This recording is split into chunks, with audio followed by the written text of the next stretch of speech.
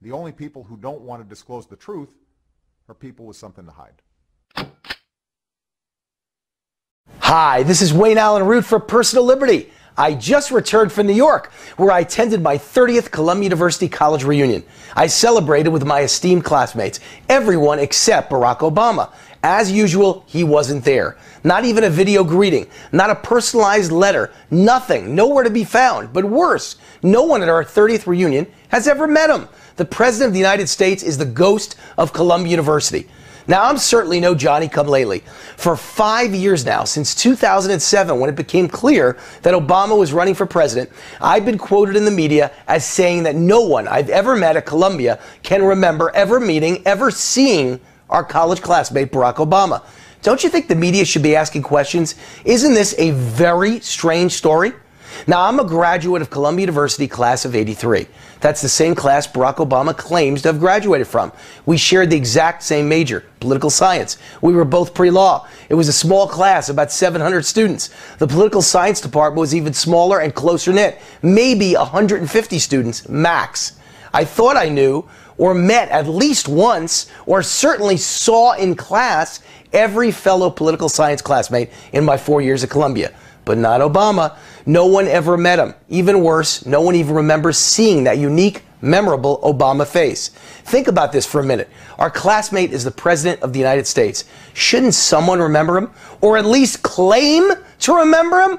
One of the speakers at the 30th reunion should have reminisced about my days with the future president. But no one did. You'd think Obama might have sent a video to tell us all how much he enjoyed his time at Columbia. You'd think he'd have sent at least a letter to be read aloud from one of his former college buddies, right? But he didn't, because Obama has no former college buddies. No one that ever met Obama, let alone befriended him, was in attendance at our 30th class reunion. Now, you might argue this is all strange, but it's possible. After all, Columbia says he graduated, and I take my college's word for it. Would one of the world's greatest Ivy League institutions participate in a cover-up, thereby risking their billion-dollar reputation? And there is one single article written for the Columbia newspaper called the Sundial with Obama's name on it. A single photo also exists of Obama in his Manhattan apartment with the man he claims is his college roommate, a Pakistani foreign student. USA Today describes Obama's roommate as a pot smoker, a cocaine user, and a foreign student. Isn't that lovely? And one single radical leftist Columbia professor who hates Israel also claims he remembers Obama. Quite a crew in the Obama camp, huh? Hard to even believe. That's the sum total of Obama's proof of existence at Columbia University class of '83.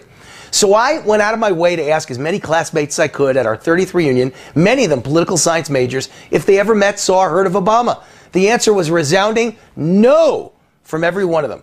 I asked if they found this strange or worried how this was possible.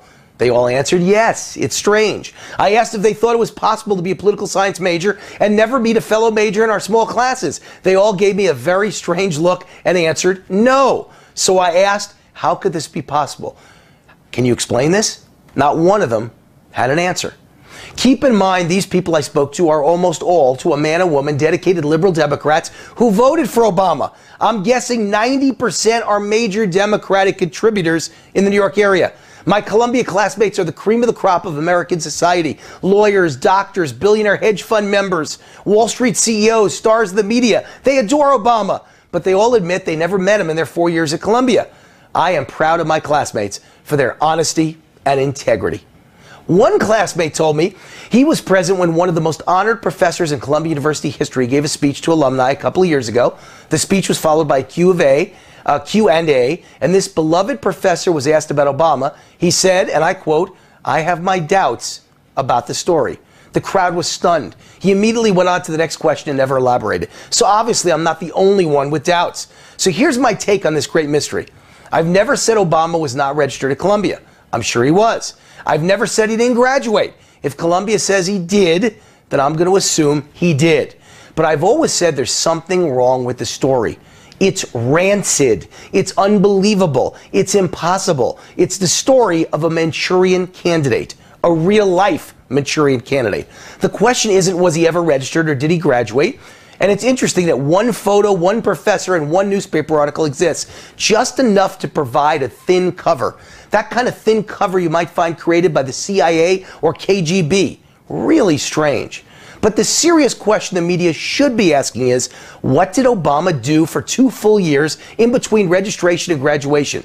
Did he ever attend a class? Did he ever have a single friend other than a Pakistani national? Why is the only professor to ever come forward and claim he remembers him a radical leftist who hates Israel? What exactly was Obama doing when no one met him, saw him, or heard of him? Why are his college records sealed? What has he got to hide? My educated guess is he can't or won't ever release those records, because what we'd find would be shocking. Now, I know somewhere in America is an Obama defender, a Kool-Aid drinker that will accuse me of lying. But are all those classmates at our 30th reunion lying too? And if I wanted to lie, wouldn't I be better off saying I knew the future president well? If I wanted to malign the president, shouldn't I be saying he was my close buddy and I witnessed all kinds of terrible things?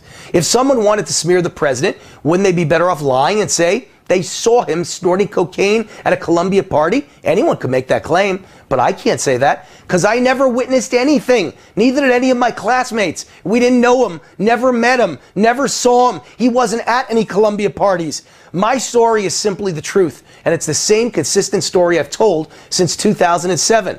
There is something wrong with Obama's story, that much I know.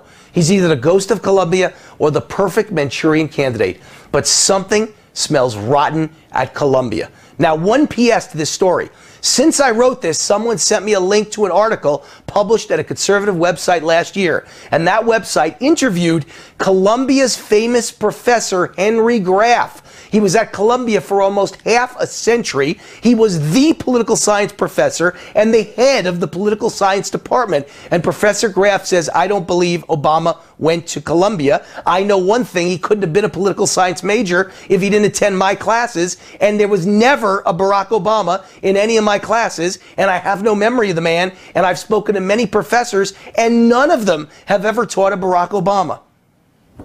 I'm Wayne Allyn Root for Personal Liberty. See you next week, same time, same place.